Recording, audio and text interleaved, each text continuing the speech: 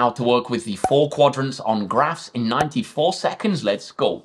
When it comes to working with graphs, guys, it's going to be super important to recognize that we have 4 distinct quadrants. We have the positive quadrant in the top right, the negative quadrant in the top left, the negative quadrant in the bottom left, and the positive negative quadrant in the bottom right. Now, how can we use that information to plot these 4 points? What do we reckon? First of all, plotting on the coordinate 4, 3, we have a positive value of x and a positive value of y. So this is going to go in the positive quadrant. We're going to go along the corridor to 4 and up the stairs to 3. We have the point 4, 3. Now, what about our next coordinate here, which is going to be 3, negative 2. 3, negative 2. This time we have a positive value of x and a negative value of y. So we're going to be in the positive negative quadrant.